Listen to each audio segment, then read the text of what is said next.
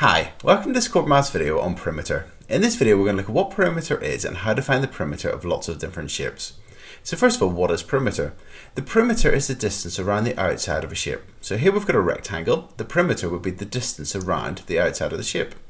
So if I wanted to find the perimeter of this rectangle, like the question tells us to do, what I'm going to do first of all is to write down any missing sides, just to make sure that I include them whenever I'm adding up the distance around the outside of the shape. So we've got the top of the rectangle is 9 centimeters. That means the bottom of the rectangle will also be 9 centimeters. And we've got the right hand side of the rectangle is 3 centimeters. So that means the left hand side of the rectangle will have a length of 3 centimeters. So let's work out the distance around the outside of this rectangle. So that will be found by doing 9 plus 3 plus 9 plus 3.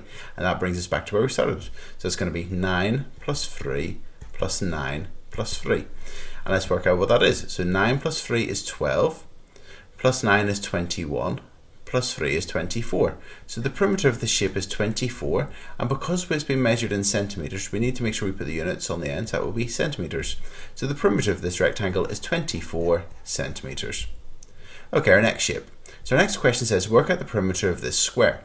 So again, the perimeter of a square is found by working out the distance around the outside of the square.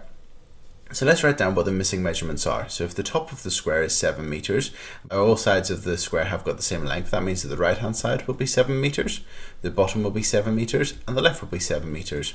So we just need to add up those 4 sevens, and that will tell us the perimeter of a square. So 7 plus 7 plus 7 plus 7. And 7 plus 7 is 14, plus 7 is 21, plus 7 is 28 meters. We could have just multiplied the one side, the 7, by 4 because it's got 4 sides, and done 4 times 7, which is 28 also. Okay, so the perimeter of the square is 28 meters. Okay, next question. Our next question then says, work out the perimeter of this regular hexagon. So we've got this hexagon, and it says the word regular. Regular means that all the sides are the same length and all the angles are the same size also. So because the top has got a length of 5 centimeters, that means that all the sides of this regular hexagon have got a length of 5 centimeters. And that means to work out the perimeter of this hexagon, we could add up the 6 5s and do 5 plus 5 plus 5 plus 5 plus 5 plus 5. This time I'm just going to do 6 times 5 because there are 6 sides and they're all 5 centimeters long. So I'm just going to do 6 times 5, and 6 times 5 is equal to 30 centimeters. I could have done 5 plus 5 plus 5 plus 5 plus 5 plus 5, and that would also have given me 30 centimeters. Okay, next question. This time we've got an L shape, and we've been asked to work out the perimeter, and the perimeter, remember, is just the distance around the outside. So if we started here at the top, we would go along here, down there, across, down, across, and up. And we just add up those measurements, and that would tell us the perimeter of the shape.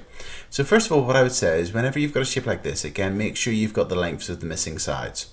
So what I'm going to do first of all is look at the length along the bottom here. So at the top, we've got 5 centimeters, and then we've also got 7 centimeters. So that means the whole length of the bottom will be 5 plus 7, and 5 plus 7 is 12. So this length is 12 centimeters. Next, we've got this length here, and we've got the whole height of the shape is 10 centimeters, and this bit is 6 centimeters. So this length plus 6 is going to be 10. So this length here will have to be 4 centimeters. Now, if we want to work out the perimeter of the shape, what we're going to do is just add up the lengths of those sides, and that will tell us the perimeter. So we're going to do 5 plus 4 plus 7 plus 6 plus 12 plus 10. And we could line it up actually in a column, so we could actually do it this way. So we could do 12, 10, 7, 6, 5, and 4. I'm just going to check I've got them all there. So 1, 2, 3, 4, 5, 6, 1, 2, 3, 4, 5, 6, and we can just add them up. So 2 plus 7 is 9, plus 6 is 15, plus 5 is 20, plus 4 is 24. So put the 4 down, carry the 2. 1 plus 1 plus 2 is 4. So the perimeter of the shape is 44 centimeters. So if you ask to work out the perimeter of a shape like this, again, make sure you find the missing sides first of all, and then just add them all up to get the perimeter. Okay, next question.